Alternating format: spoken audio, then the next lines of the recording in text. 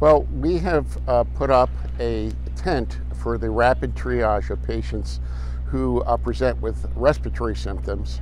All of them, of course, today come wondering if they have infection with the COVID-19 virus. And this tent allows us to rapidly triage the patients and determine what their level of symptoms is, what their condition is, and then decide whether they're going to be evaluated here and then have some initial testing and go home, or whether they're in a more serious condition and need to go immediately into an emergency room. I think over the next few days we're going to be experiencing an increase in the number of patients who present for evaluation of respiratory symptoms. We've been getting between 10 and 15 per day. I think that we're going to see in the Rockford area some increase in activity over the next 2 weeks, and then, God willing, we're going to see a tapering down.